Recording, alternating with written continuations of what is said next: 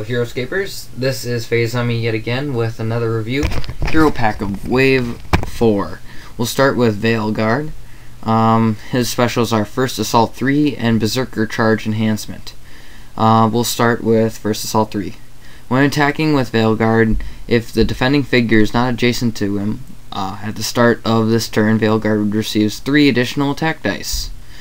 Berserker Charge Enhancement. Add 1 to your die roll when you roll for the Berserker Charge power on any army card. He's got 7 lives, a move of 5, range of 1, attack of 2, defense of 4, and he's 110 points. Morsebane. The first elfin wizard ever to be released for Heroscape. Rod of Negation. It's a really long special. Start the game with 3 brown negation markers on this card. At the end of the turn, you have at least 1 negation marker on this card. You may choose any opponent's unique figure within 6 clear sight spaces of Morsebane. Roll a 20-sided die. If you roll 1 through 15, nothing happens. 16 through 19, place 1 negation marker on the chosen army card. All of that figure's special powers are negated. If you rolled a 20 on the 20-sided die, destroy the chosen figure. So that's pretty cool. 6 lives, 5 move, 1 range, 3 attack, 2 defense, and he is 100 points.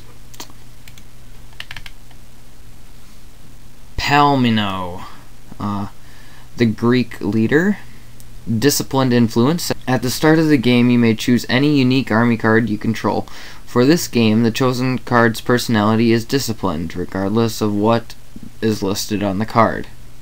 Sacred Band, Defy Death, 15.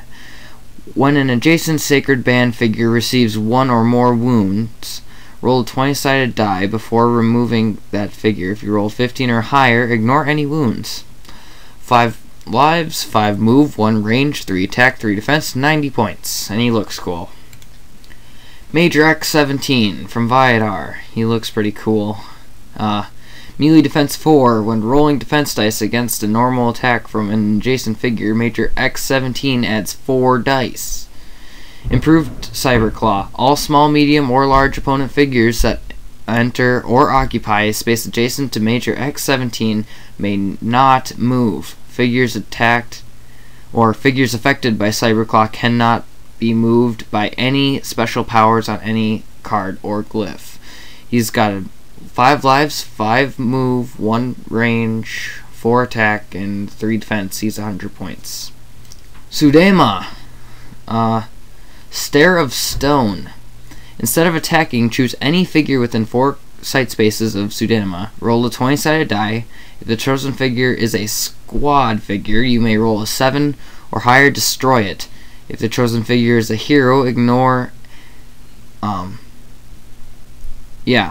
If the chosen figure is a hero figure, and you roll 17 or higher, destroy the chosen hero.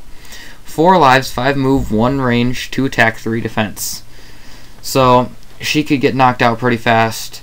That's it for this hero pack. You gotta love the hero reviews. I personally don't, because they run a lot longer than I'd like them to.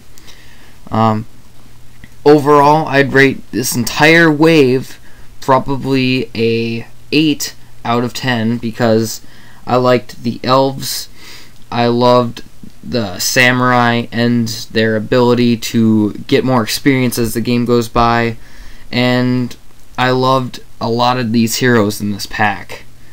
So, that's it for this review. See you next time for Wave 5. We'll start with the Soulborg pack.